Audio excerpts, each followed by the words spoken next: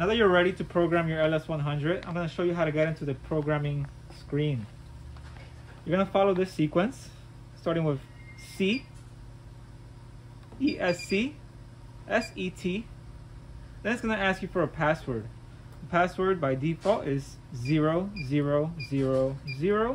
followed by print. It's going to take you to this screen, which is going to show you the first programming option, which is create and edit PLUs. We're going to focus on time and date for now. So please press 4. So it'll take you to the fourth option, which is time. Time is measured with hour, minutes, and seconds.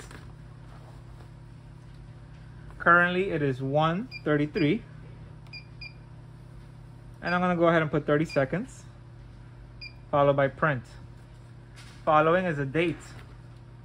Today's date is January 7th of 2022. Print and save. You're gonna hit ESC or escape to come back. Following, we're gonna do the store name. The option for the store name is on 3. So go ahead and press 3, and that will take you to the following programming screen, which one is showing you edit store name. We're gonna hit print. And this screen, this is where you'll be able to program the name of your business or store, supermarket, whatever you see fit.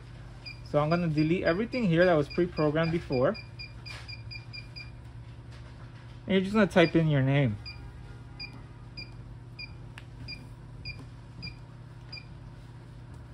Line 1 is reserved for your business name.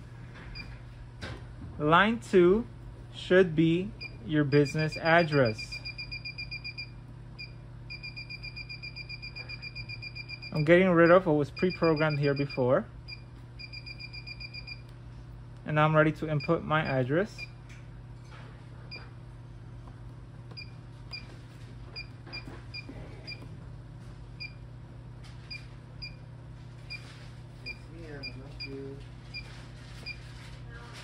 Now keep in mind, you only have a certain amount of characters that will display on your labels.